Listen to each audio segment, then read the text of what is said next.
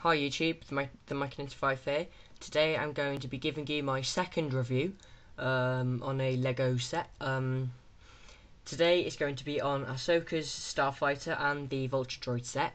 It is 8 to 14, so it's for kids and young teens, so children really. The first thing I'll show you is the minifigures, so let's get started with them. The set comes with 2 buzz droids, I believe. I think these haven't been in a Lego Star Wars set for a couple of years now. 2004, I think the last set with them came out. So that's pretty cool. They put them back in the sets.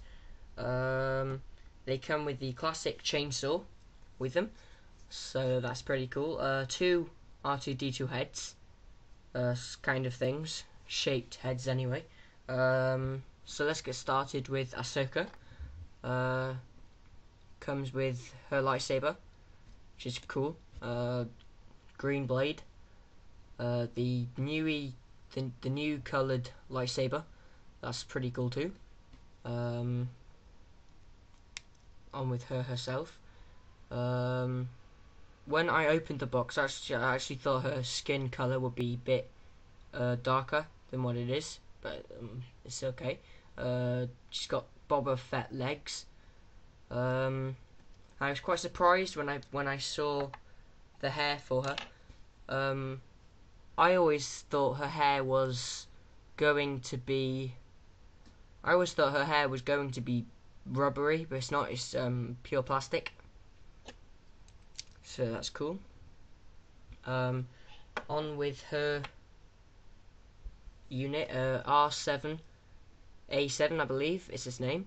It's R2-D2 but with different colour scheme, so that's cool. One thing I would change though is having a red bar rim around, so that you can't see the studs of the body. Yeah. That's the only criticism I have for the minifigures. Let's put them to one side. Let's get started with the Vulture Droid. This is pretty cool. There was the last Vulture Droid came out with the Naboo Starfighter. They changed the colour scheme and the sticker scheme.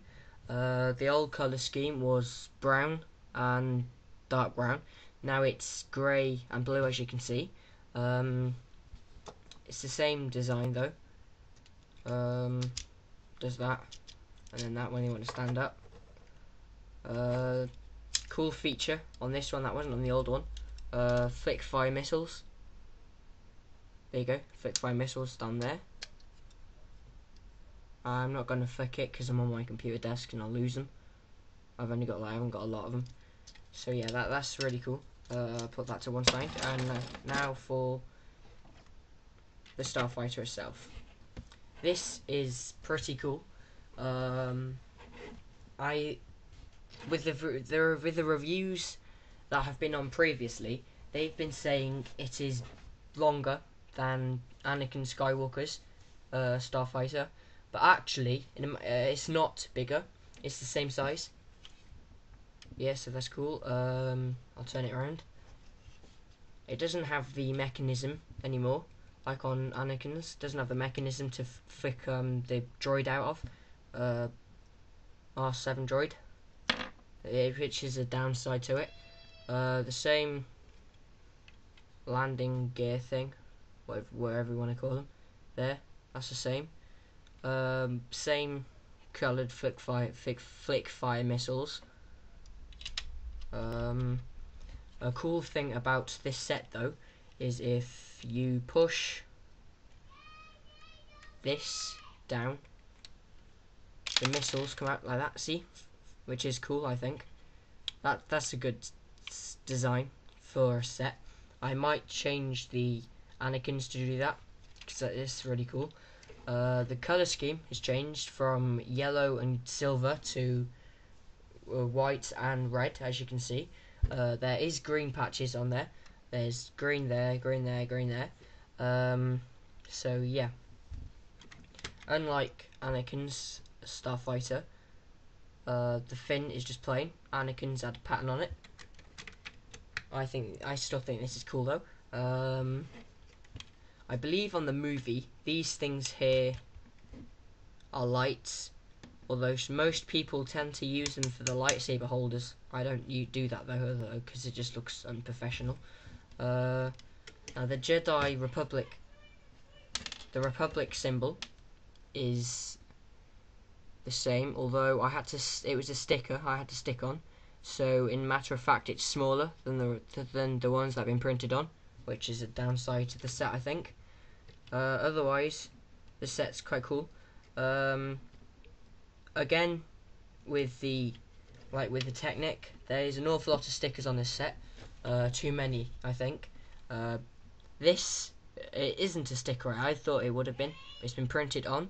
That there's a sticker. Sticker there, and there. Sticker. Sticker there, and also the stickers there. Like I said. I would give this set, if I had to rate it, I'd give it 9 out of 10. -1 because of the stickers. You get a lot of mini figures for your money, so I think that's cool. So like I said, the starfighter's the same size, not this one bigger. I was quite surprised by that actually, because of the review I've looked before. So yes, this has been the Mike95 with his second Lego review. He's going to do. So comment, rate, subscribe. See you YouTube.